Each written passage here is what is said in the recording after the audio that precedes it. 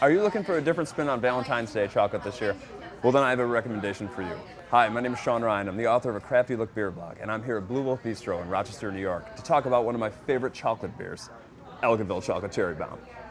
As a Fernie State grad, Ellicotville Brewing Company has a special place in my heart, and Chocolate Cherry Bomb is my favorite offering from them.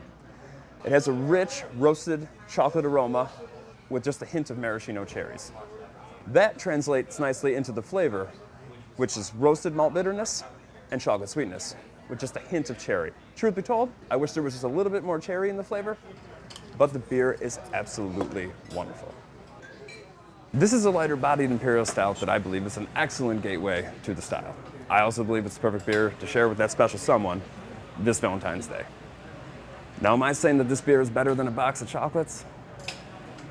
Absolutely. Until next time, I'm Sean Ryan, and this is a Crafty Look. Cheers.